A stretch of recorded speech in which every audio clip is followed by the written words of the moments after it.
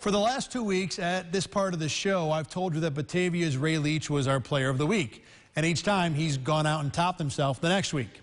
So this time, instead of a quick moment of praise, we decided Leach was overdue for a full story. Dan Fates has the honor.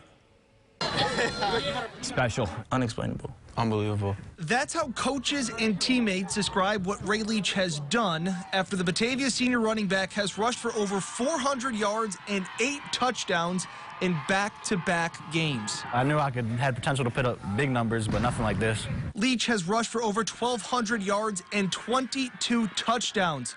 That's a good season for most. Leach has done that in 3 weeks. He broke the state playoff record for touchdowns in a game with 8 and set the rushing record with 417 yards in the quarterfinals, only to break it 7 days later in the semis with 474 yards. We just got to block the guys on the line, like just touch him and he does the rest. It doesn't matter, like, you know, you can't arm tackle him. This record-setting run nearly ended before it ever began. That's because Leach was stabbed a dozen times back in early August.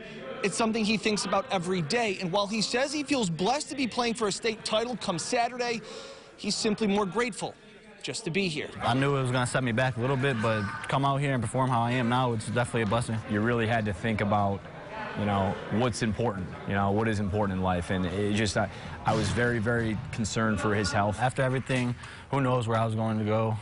Things could have went downhill, but definitely had to fight back and put everything in the positives. I mean, that's unbelievable, but like if you know Ray, you know, Ray's got that determination.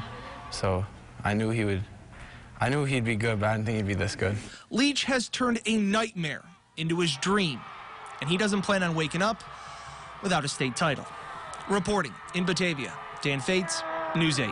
Go. 19 seasons of covering high school football. I cannot remember anyone ever on a run like this. 1,200 yards and 22 touchdowns in 3 weeks. It's just stupid. It's just stupid. They play for a state title on Saturday.